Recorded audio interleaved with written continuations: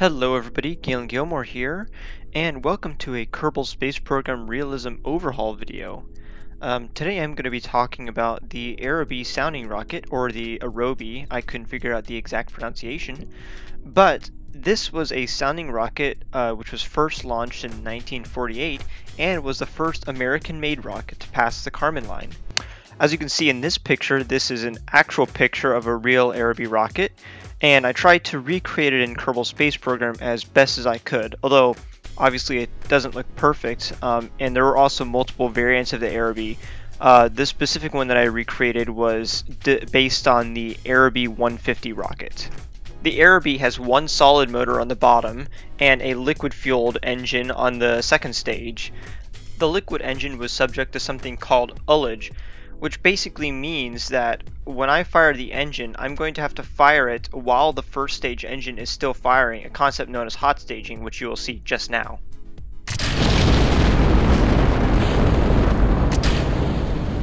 As you can see, that transition to liquid fuel happens extremely quickly. This is to prevent the craft from having a negative acceleration, which would have forced all of the liquid fuel towards the top of the tank. By igniting the engine as the craft was still undergoing acceleration, it planted all of that liquid fuel towards the bottom of the tank, where the engine is, and with all the fuel on the bottom of the tank, it allows the engine to fire and not suck up any fuel vapors. So just for some extra information while we're waiting for our spacecraft to go up and come back down again, the Americans actually originally used old German V-2 rockets from World War II to do all of their neat experiments in space. But eventually they started running out of V-2 rockets because obviously the V-2 rockets were built by Germany and they only built a certain number of them, and the Americans could only build so many of them.